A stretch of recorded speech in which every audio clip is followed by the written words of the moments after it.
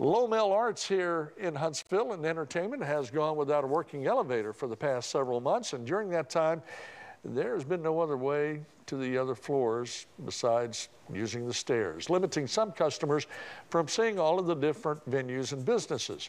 Well, there's an interactive map that allows customers to order items from the upper levels and have them delivered down to them.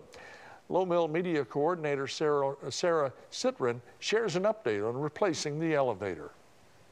So we have reached out to 3 separate companies who safely fix antique elevator systems, and we have heard back from one of those companies what their price would be and how much time it will take them to do what they need to do.